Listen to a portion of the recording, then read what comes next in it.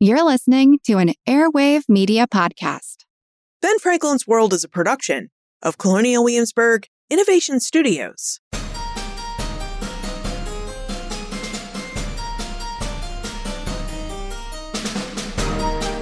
Hello, and welcome to episode 369 of Ben Franklin's World, the podcast dedicated to helping you learn more about how the people and events of our early American past have shaped the present-day world we live in. And I'm your host, Liz Covart. Establishing colonies in North America took an astonishing amount of work. Colonists had to clear the land of trees, which meant felling the trees, and eventually removing tree stumps from the newly cleared fields, planting crops that they could eat and sell, weeding and tending those crops, and then they had to harvest those crops and get the crops they intended to sell to the nearest market town so that they could sell them. And that's just some of the work involved if you want to establish farms in the colonial setting. Now, as you know from listening to this podcast, most colonists did not perform this work on their own. They enlisted the help of children and neighbors, purchased enslaved people, and they used animals. Undra Jeter is the Bill and Jean Lane Director of Coach and Livestock at the Colonial Williamsburg Foundation. And he joins us today to explore the animals the English, later British colonists brought with them to North America and then used to build, run, and sustain their colonial farms and cities. Now, animals provided many benefits to early Americans, so Undra is also here to share information about some of the Colonial Williamsburg Foundation's efforts to bring back the population numbers of some of these historic animal breeds through its Rare Breeds program. Now, during our exploration, Undra reveals details about the livestock English colonists brought with them to early North America, as well as the animals they encountered that were indigenous to North America. The work livestock performed on farms and in urban colonial cities like early Williamsburg, Virginia, and information about Colonial Williamsburg's Rare Breeds program and why a living history museum like Colonial Williamsburg is working to help increase the population numbers of different historic animal breeds. But first, the art museums of Colonial Williamsburg invite you to join them for I Made This, a dynamic conference exploring the lives and work of Black artists and artisans from the 18th to the 21st centuries. This conference will feature keynote lectures by founding members of the Black Craftspeople Digital Archives, Dr. Tiffany Monman and Dr. Torrent Gatson. There will also be an opening dinner and presentation by the James Beard Award-winning author Michael Twitty, who is the expert behind the Afro-Culinaria Food Blog, a blog dedicated to communicating information about African-American foodways. The I Made This Black Artists and Artisans Conference will take place at the Art Museums of Colonial Williamsburg on November 10 and 11, 2023. For more information and to register, visit benfranklinsworld.com/IMadeThisConference. That's benfranklinsworld.com/IMadeThisConference. All right, are you ready to explore the uses and types of livestock in early America? Allow me to introduce you to our expert guide.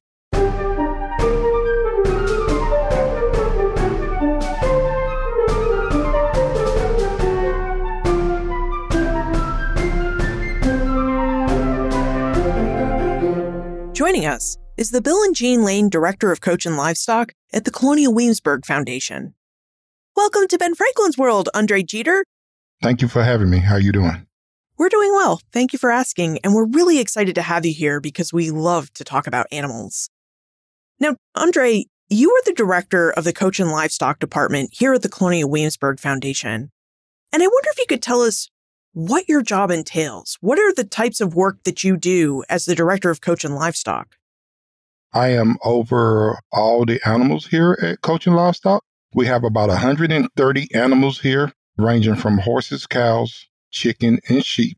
I oversee the nutrition program, oversee the training program for the horses to make sure that they are safe out there on the street as we're doing carriage rides for the guests, and then also over the rare breed animals here at Coach and Livestock. When many of us think about animals or livestock, we're perhaps thinking about cows or horses, or maybe even just the pet cat and pet dog that we have at our homes. How does the Colonial Williamsburg Foundation define livestock and the different animals that can be part of our livestock? Livestock will be any animal that is dual purpose. So as far as animals as in working animals, like your horses or your oxen, or animals that we use for food and for clothing. So like you use sheep for wool, also for meat. Same thing with your chickens. You use those for meat. You also use those for egg production, but also you use chickens for scratching around in your garden and help weeding out your garden and everything. So when we talk about livestock, we're talking about animals that will be used on the farm as part of transportation and as part of productivity for that farm, and then also as a food source to the people that owns that farm. If we think about livestock and its ability to perform dual functions, to produce food, materials for clothing, and help out with transportation and labor, I think we can understand that livestock served many important roles in the history of early America and the early United States. And Elizabeth and Stessa would like to know more about the specific breeds of animals the English colonists brought with them to British North America to serve these dual purposes. So would you tell us about the specific animal breeds that English colonists brought with them from England to British North America? When the English brought animals over here, there wasn't a specific type of breed of animals. There was just animals. You had your cows, you had your chickens, pigs, horses, etc. It was later during the years where they started naming breeds of animals. So they would have bought geese over here. They would have bought horses. They would have bought cows. They would have bought pigs, sheep. They would have bought over here. So there are different animals that they would have bought over here that they can use as part of their transportation, as part of agriculture and working a farm, and then also as food source. So that's the type of animals that would have been over here. So when did specific breeds come about? Because I've done some research in early America, and I've seen letters between Robert Livingston, who was a huge landowner in New York, and Elkanah Watson, who was the founder of our modern agricultural affairs in the United States. And both of those men talk very specifically about the merino sheep. Now, they are referencing this sheep in the late 1780s, early 1790s, but was identifying specific breeds among animals something that might have started earlier in the 18th century or perhaps in the late 17th century? Or was this really a late 18th century, early 19th century phenomenon? I would say it started in the 18th century. You started getting breeds of horses. Just like if you look at some of the documents, when they're talking about horses, they just call them racing horses.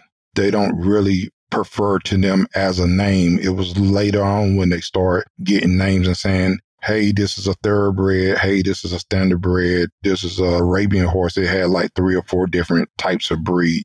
Your Godolphin, Arabian. So that would be later on. Now, when the English colonists arrived in North America in 1607, did they find any animals that were indigenous to Virginia that were able to help them with their plans to establish permanent settlements in North America?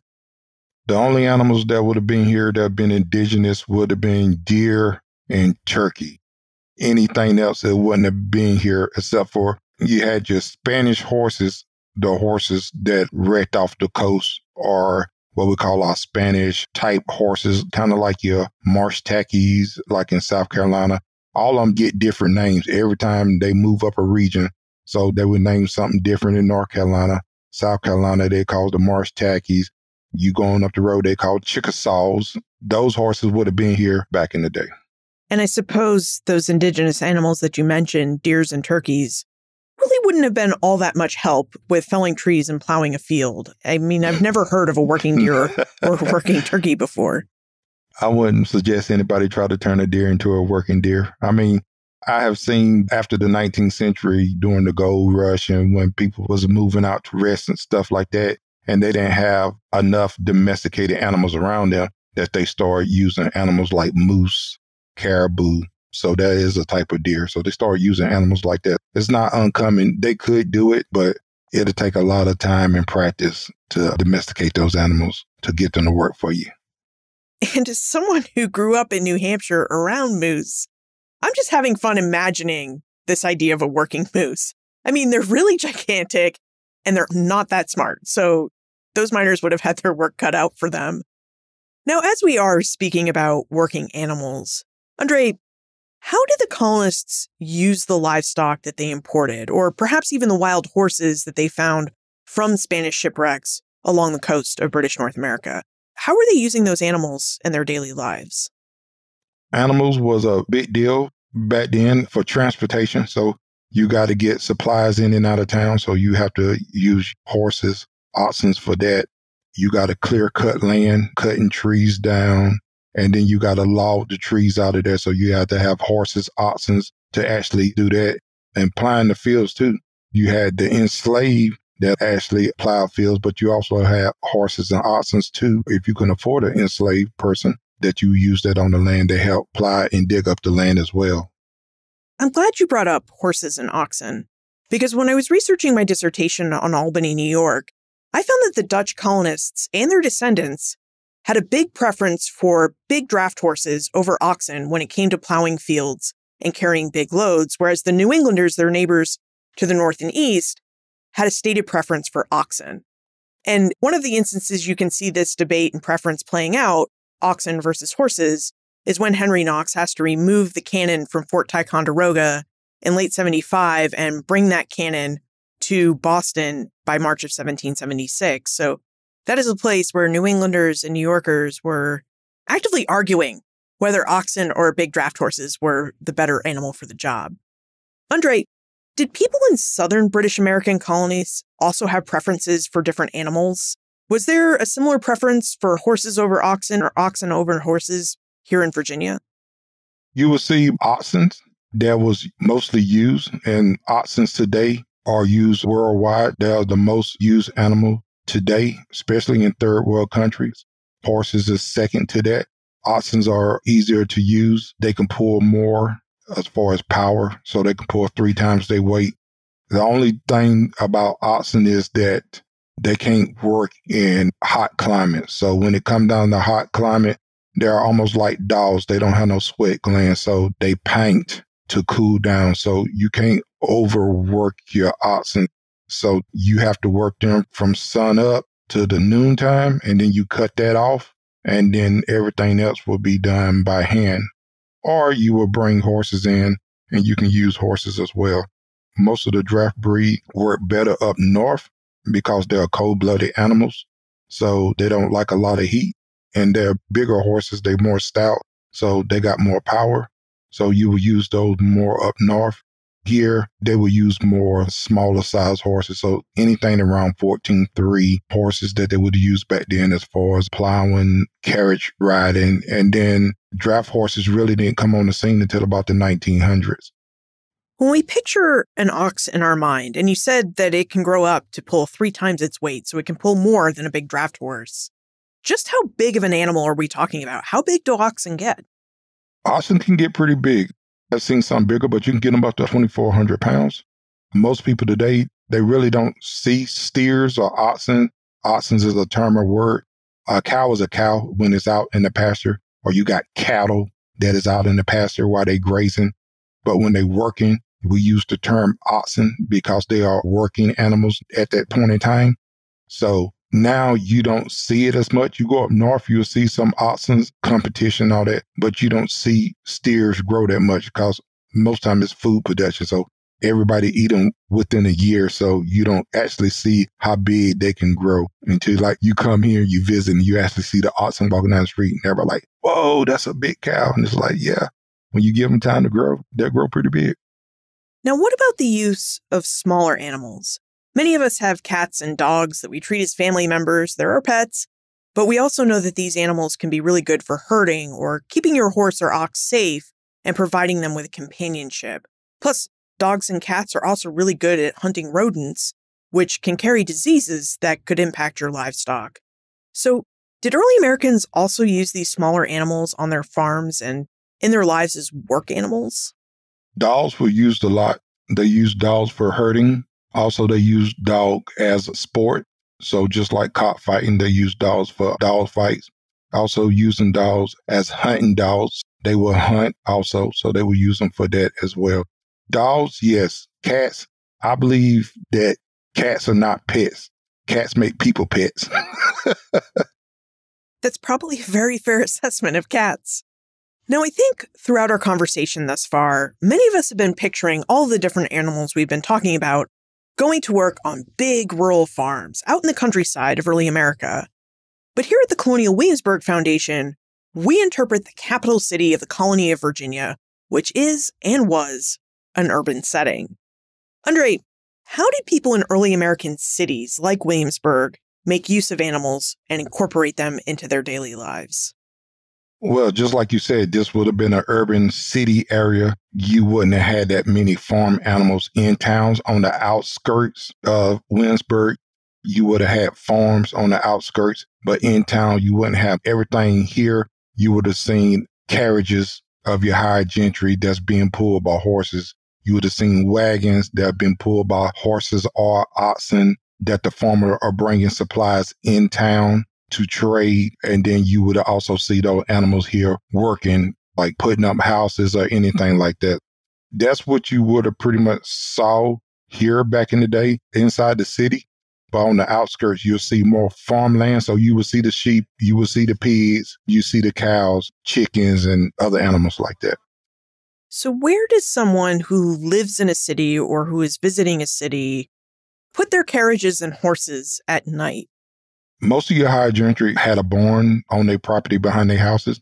And then you look at the taverns that was in town, your tavern would have had a barn because people come in town, stay at the tavern, and then the tavern realized that not only they housing you, they got to house your animal as well. So your horses will stay at the tavern barn, and then you will pay for your horse to board there and also for them to feed the horses oats.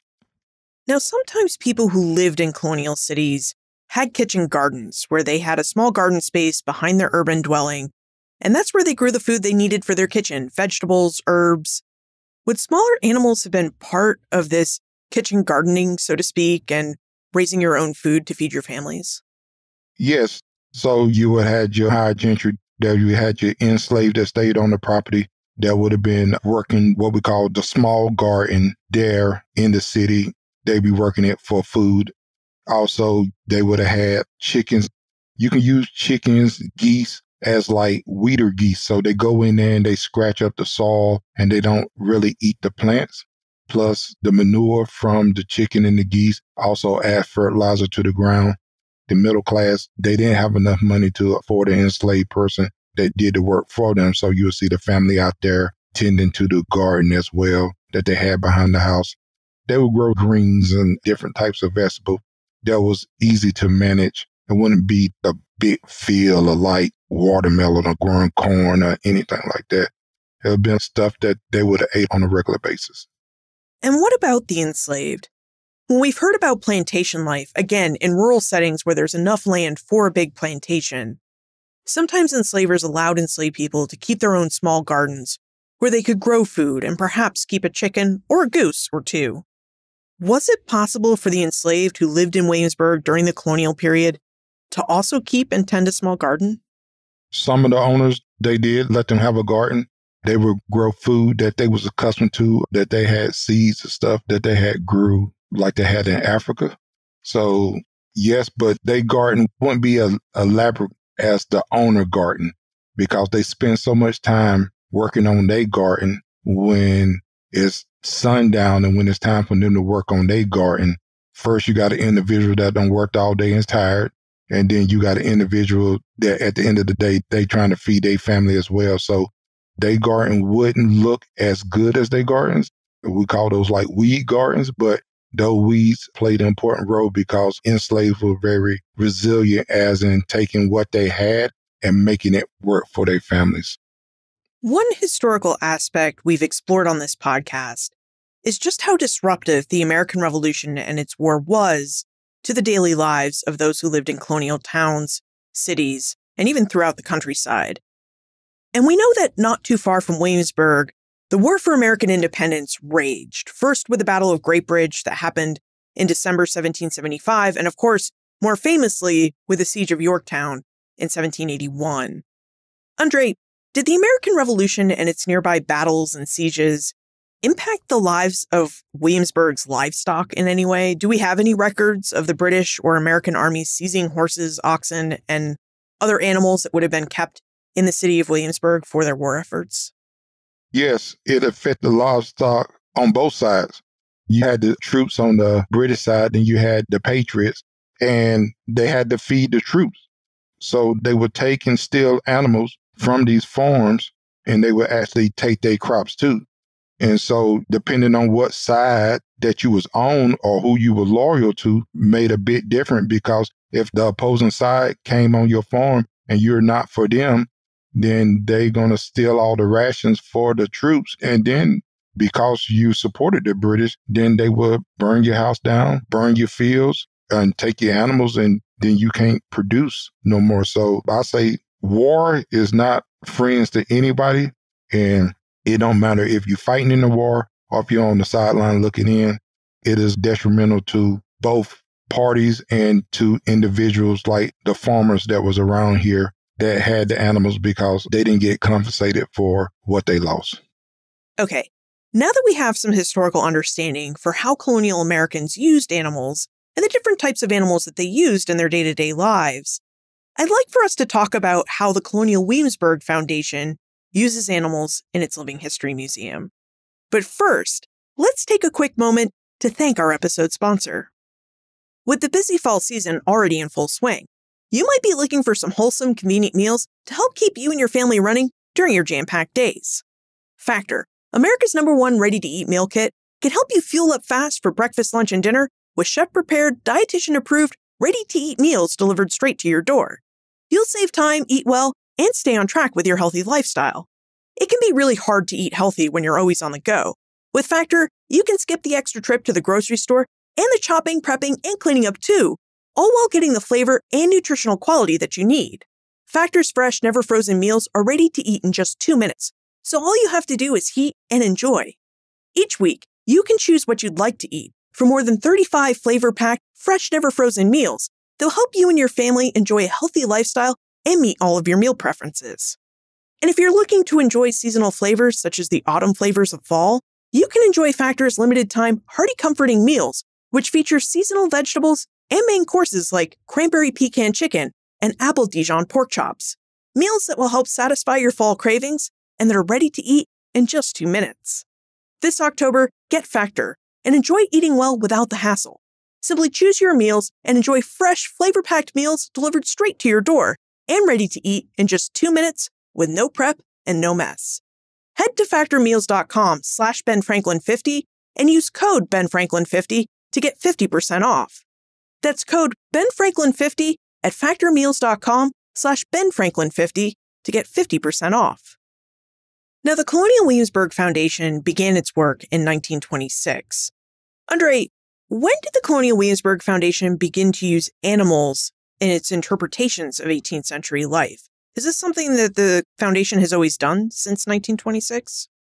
We have documentations, and we get this from the Rockefeller Library, that actually in about the 1920s, they were moving houses and they was actually using horses to move houses. Fast forward, if you go into about the 1930s, when they first start toying with the idea of having animals here, they had their first carriage that appeared in the historic area, and it was intended as a vehicle to deliver the costume hosts from their houses to the workplace. So it was just more of you just out there just being seen and is picking up people from their houses and dropping them off so they can go to work. And then later on, it got developed where they start bringing in animals into the historic area. So it'll give it a feel of colonial Virginia and the type of animals that they would have had here. And then it just evolved from there. Wow, that's neat that animals participated in the construction of the original Williamsburg in colonial Virginia, and that all these years later, they were participating in the reconstruction of what is now the Colonial Williamsburg Living History Museum. Correct. That's really neat. Now, if you follow the Colonial Williamsburg Foundation on social media, you know that each and every spring, you can be delighted with pictures of the baby lambs who are born here. Andre, what other animals will we find as we walk around the historic area of the Colonial Williamsburg Foundation? Do we just have sheep and horses on hand for people to view? We have sheep and horses. We got the Cleveland Bay horse. We got the Leicester Longwood sheep. We also have Red Devon cows, milking cows, and then we also have shorthorn milking cows, which are the oxen. So if you walk around Colonial Williamsburg, you will see a representative of these animals throughout the town. And then also we have different chickens at different sites in the historic area as well. So Andre, How does the Colonial Williamsburg Foundation go about selecting different breeds of animals that it would like to represent in its historic area or living history museum? You mentioned Cleveland Bay horses and Devon cows, and also how the naming of specific breeds didn't really happen until the late 18th, early 19th centuries. Well, we partner up with the Livestock Conservancy, and we look at animals that the colonists would have bought over during that time period with them. And then these animals are part of our rare breed program. And they don't have to necessarily be here in Colonial Williamsburg. We have animals that represent colonial Virginia, or animals that would have been bought over here by the English settlers. So that's how we determine what animals that we want to bring here. Most of all the animals are usually part of the Livestock Conservancy, and we know that they're rare. And so we try to bring awareness to these breeds that would have been here in colonial Virginia, and then work on trying to build a population back up. Speaking of building up the population numbers for historic breeds, one of the big initiatives that Undra has been involved with over the years is the expansion of the Colonial Williamsburg Foundation's efforts to bring back the breed of Cleveland Bay horses. Undra, would you tell us about the Cleveland Bay horse and why it has neared extinction? Cleveland Bay horse, so in England, up in Yorkshire, that's where the horse was originally from. During World War I, these horses were used as artillery horses, and most of them got destroyed during World War I. Queen of England and her grandfather, with the efforts of them to bring the Cleveland Bay back, we know the Queen of England had a stud that she had bought, and she had offered it up to the public, and everybody bred to the Queen horse, so that brought the Cleveland Bay back. But the Cleveland Bays are animals that were used for like plowing, working on a farm, for fox hunting, to take your family to church on Sundays. Horses were actually used as vehicles back then because there wasn't cars around there. So horse-drawn carriage wagons that would get you around. Now, coming up into like your 21st century, you get automobiles, you got trains, you got everything. So you don't need the horses that much. So these heritage-bred animals, they slow growing, slow developing, and now everything is a fast pace. So do you want to take your time and slowly develop a horse? Or do you want what they got now, like thoroughbreds, like at the age of 2, they're like racing? Or do you want to sit there and wait till the age of 4 or 5 before you start working a horse so it'll start mentally maturing? So that kind of like phased out the Cleveland Bays. It's not that many people breeding them. And then, like you say, over time with the rare breed horses too, you got a little bit of inbreeding. So when you got inbreeding, you got some genetic faults with these animals as well. These things can lead to many health issues or a breeding issue as well. And then that'll decline the number down as well. Would you tell us about the foundation's work, your work to bring back the Cleveland Bay horse, and a bit about the work you do to develop these horses for a life here in our historic area at the Colonial Williamsburg Foundation? There's a couple of things that we do here at the foundation when it comes down to breeding the Cleveland Bays. First of all, none of our mares will carry their foal. We use recipient mares. It's a lot of science behind what we do. So we do a lot of embryo transfer. So that's where we take the embryo out of the donor mare and put it in a recipient mare. The Cleveland Bay will be the donor mare.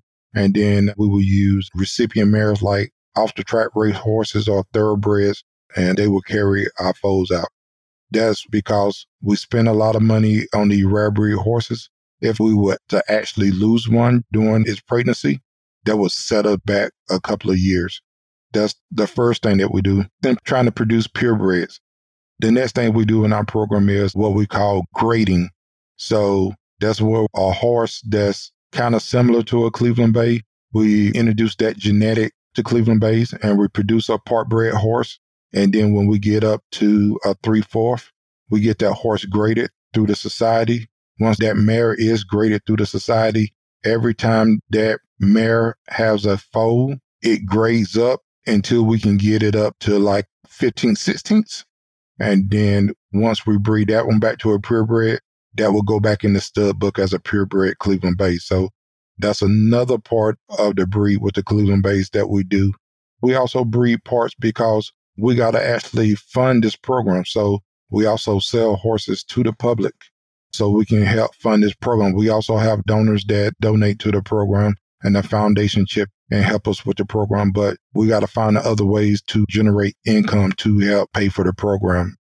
And then lastly, we are breeding and producing our own horses for driving program and our riding program. So for our nation builders and our actors and interpreters, we try to make sure that we breed horses that are real nice, loose, flexible horses, riding horses in town. And then same as carriage driving horses, we produce driving horses that we can use in town. Before we was buying our horses for driving and riding, which we still do, but we're trying to switch over and produce the horses that we need right here and then raise them up and train the horses and have them out in the historic area so everybody can see that our program is doing quite well and that we actually breed our horses here. We actually train our horses here. And then the product is when the guests come in town, they can actually see these horses out on the street performing. And everybody always come up to me and say, oh man, your horses are just so nice. That comes to, we take our time to develop our horses. We're not like showing horses where we got to have horses turned out for showing. We actually take our time to actually develop that horse and put that horse in what that horse is good at. So if that horse is good at being a riding horse, it would be a riding horse. That horse good at being a carriage horse, then it'll be a carriage horse. And sometimes we have horses that can do both. We can ride and drive. That's a little bit of our breeding program with our Cleveland Bays. And it sounds like each Cleveland Bay that we have in the historic area serves as a tool for Colonial Williamsburg to raise more awareness about the breed and the rare breeds program here. Correct. As an organization, we can't do it by ourselves. We know that other organizations that wish to partner in with us as far as helping us with this crusade of saving the Cleveland Bay and getting the number back up, because we know that this breed is critical. There's less than 1,000 in the world. The Livestock Conservancy, I believe they said that a total of 200 horses need to be registered every year to get this horse out of being critical to being threatened. We produce around 10 foals a year here. So it's going to take a lot of efforts of different organizations, private individuals that breed Cleveland Bay to help get that population back up, especially North America, Canada. We would need more people helping and breeding more Cleveland Bay. But to bring awareness to these animals is crucial because most people don't know about the Cleveland Bay or never heard of the Cleveland Bay. And like I say, these animals are about to be extinct. So here as Colonial Williamsburg, we have the opportunity because we are one of the largest outdoor living museum in North America where people can actually come, they can actually see the horse here, and they can actually touch and feel the horses and pet the horses and know that coming here and paying for day passes, that funds the program and help take care of the horses and all the animals here, but also help us with breeding the horses as well to keep that population and that number up.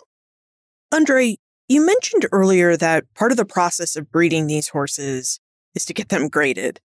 Would you please explain the grading process for us and what that terminology means for those of us who are unfamiliar with horse breeding? I know it's kind of confusing. I'll break it down. So what we actually do is just say we don't have enough of purebred mares, which we don't. When I first took over the program, we only had 2 purebred mares. So I know in order to get numbers up, we got to get more purebred mares. So the next step is grading. So what I went around and did was look for mares that was part bred. So part bred mares are what we call 3/4 mares. So they 75% Cleveland, 25% of some other breed, whether it be thoroughbred, Hanoverian, whatever. So we'll take them mares, and Cleveland Bay Society have different rules that we got to go by in order to have this mare put into that grading program.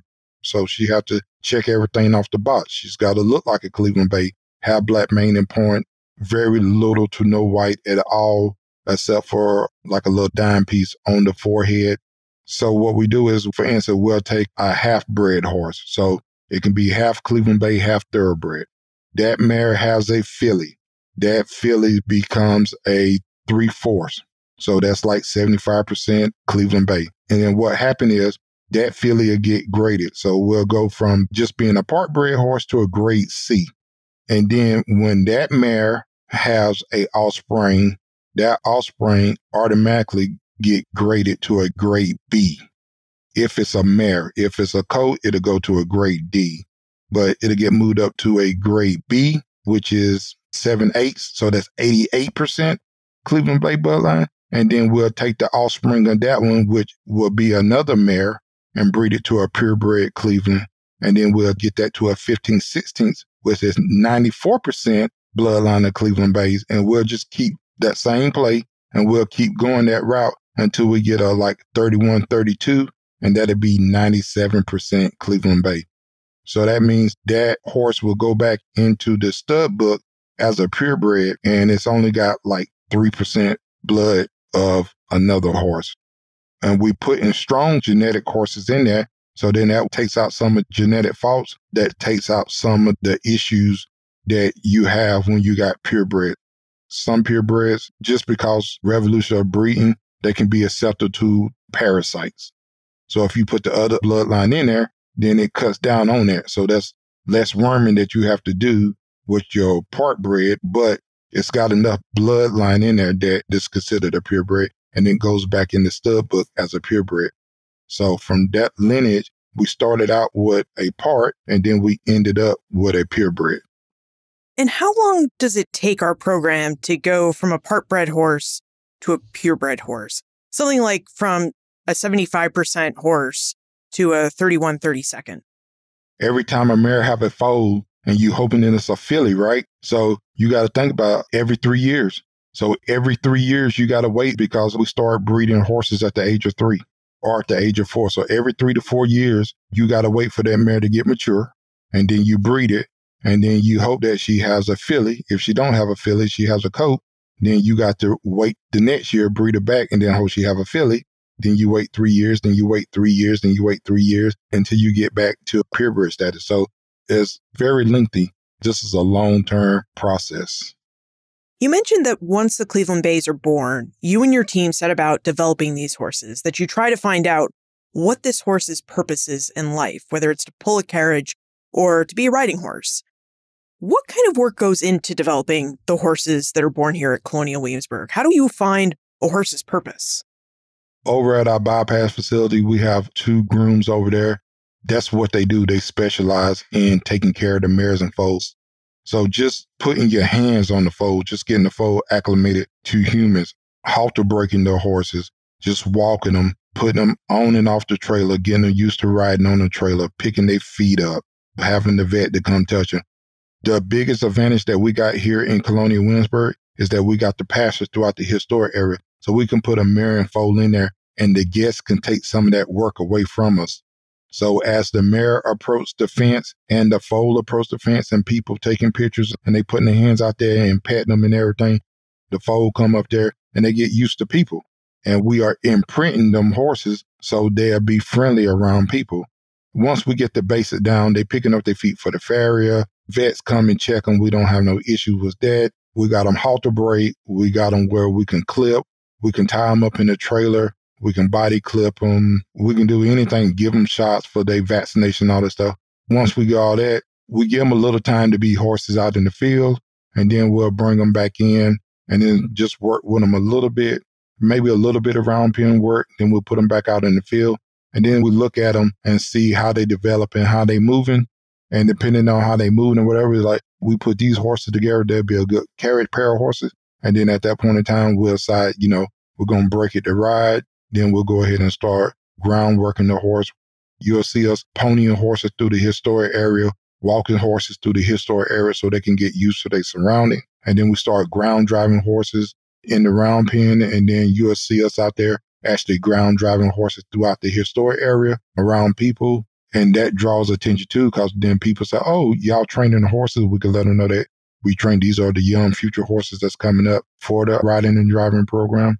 And then we'll start working them. And then it's just all about just putting miles on them. So it's just repetition, riding that horse or driving that horse until we think that the horse is safe enough to be out there on the street to do its job. We've talked a lot about Cleveland Bay horses and their development.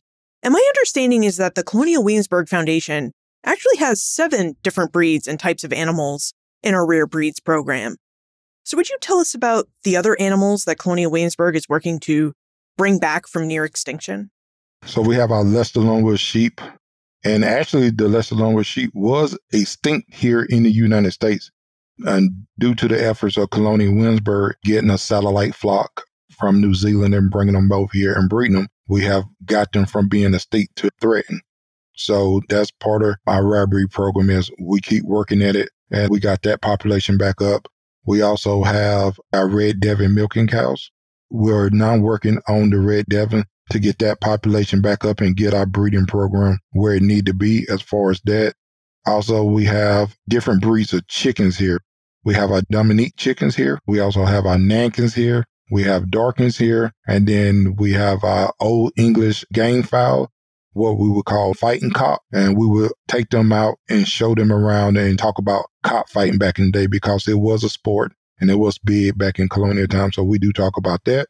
And then we just got a new breed of chicken in called Crevecoeur. So they are French bred chicken that the colonists would have bought over here. They was known as dual purpose chickens for meat.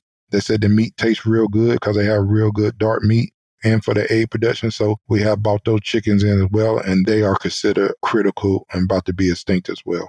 So with our chickens, we do sell hatching eggs. So when we get our chickens, we produce enough eggs. People that want that type of breed of chicken, we can sell them hatching eggs. We do work with some hatcheries that rare breed chickens, and we work with them as well. If we don't have enough eggs to hatch out, that we can buy the baby chicks for them and raise them up to start another flock here. One of the exciting new projects that we have at the Colonial Williamsburg Foundation is the construction of the brand new Randolph Stables. These stables will be a place where you can come and easily see and learn more about the animals we have here at Colonial Williamsburg, and a place where you can even give them a pet if that's something you would like to do. It's always something I'd like to do, so maybe it's something you like to do too. Andre, would you tell us more about these stables and when they'll be open to the public? We know on the Frenchman map that the Randolph stable did exist, and we're going to re-erect the Randolph stable and build it. But we are excited that we have a central location where we can actually talk about the rare breed animals. In the past, we do our rare breed talk. It's about an hour. We usually do it on Mondays and Thursdays at the Randolph property. Now we're going to have a site that is dedicated to the rare breed animals where guests can come and see the different breeds of animals that we got here. And it's in one central location so we can educate the guests on the different animals.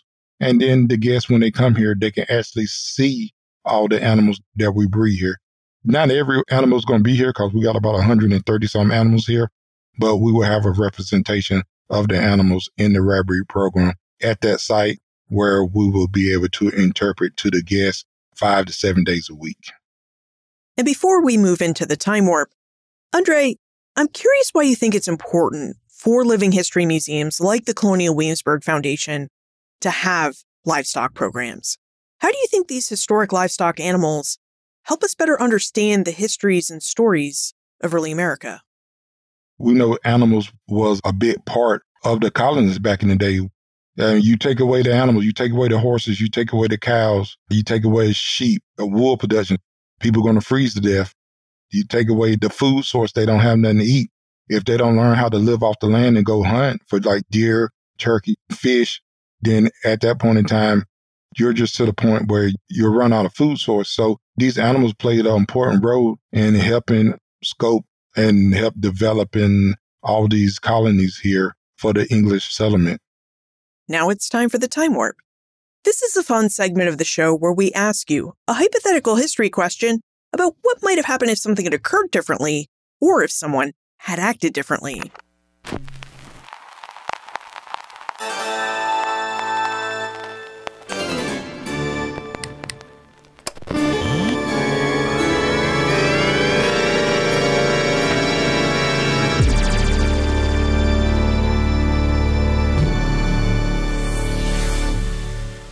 And this time warp question comes from Stessa. In your opinion, how might early America have been different if European colonists had never brought domesticated animals to North American shores? It'd be very different. What you see today, you wouldn't have with transportation. You couldn't get supplies up and down the roads.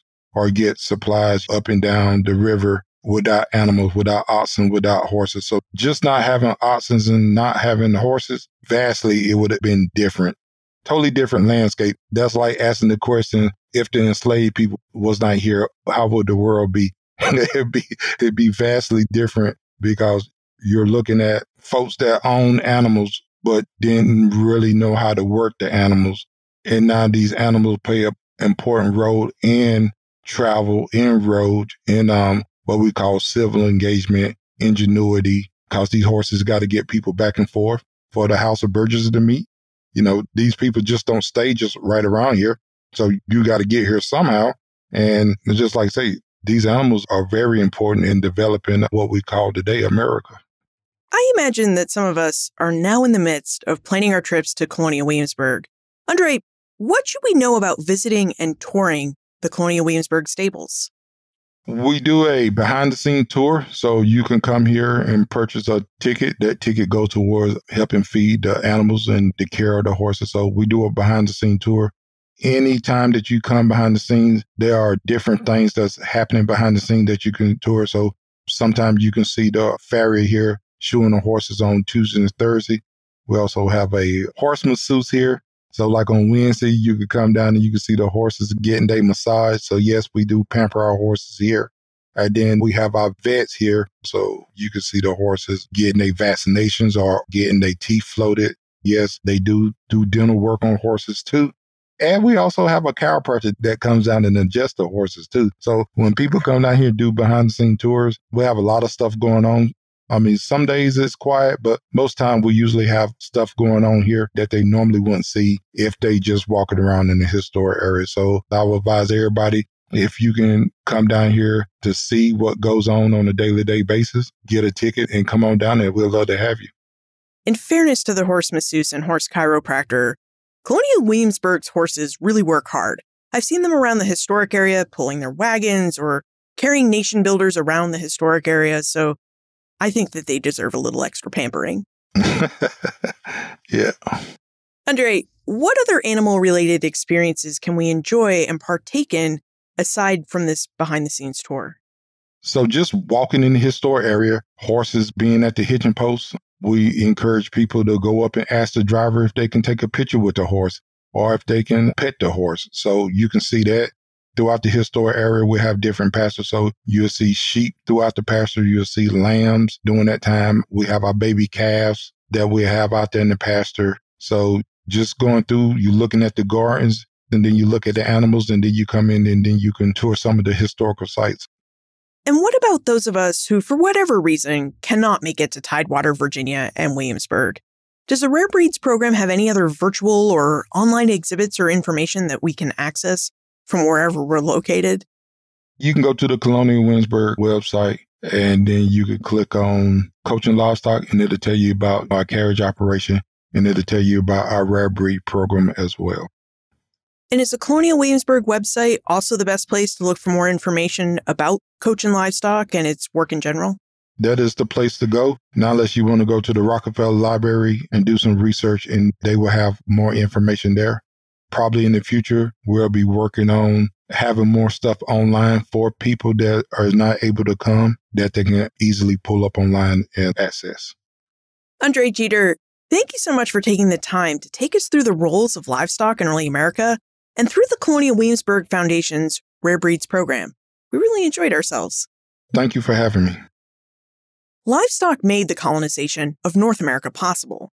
As we heard Undra reveal, colonists used large animals like oxen and horses for transportation as a way to move supplies in and out of colonial cities like Williamsburg and as helpers on the farm and in building urban infrastructure. Smaller animals likewise also helped colonial settlers. Whether on the farm or in the back of a city housing lot, chickens and geese weeded gardens and fertilized soil, while sheep provided the wool that colonists turned into warm thread, yarn, and cloth. And as we all know, all of these little helpers in the gardens, fields, and cities also provided important and valuable food sources for hungry colonists.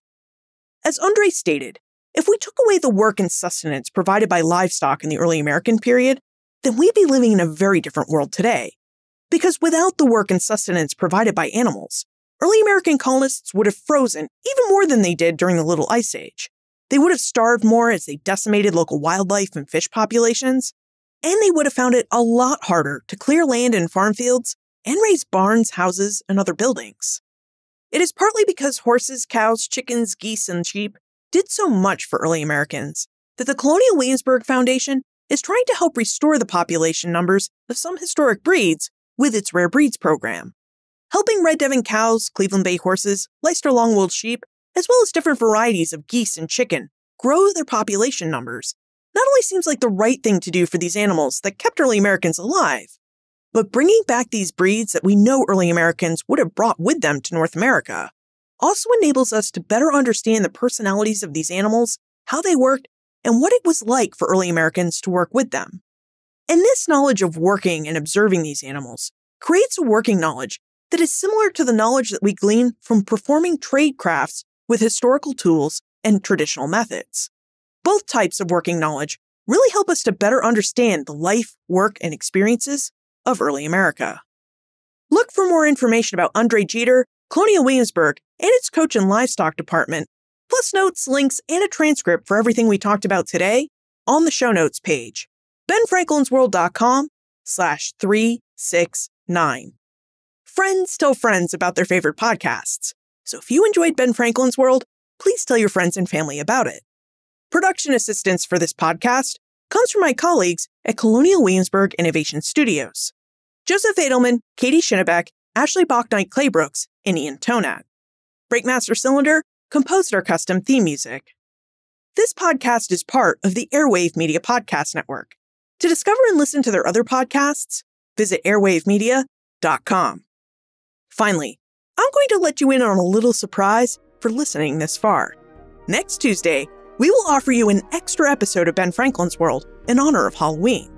So make sure you're following Ben Franklin's World in your favorite podcast app so you don't miss our Halloween special.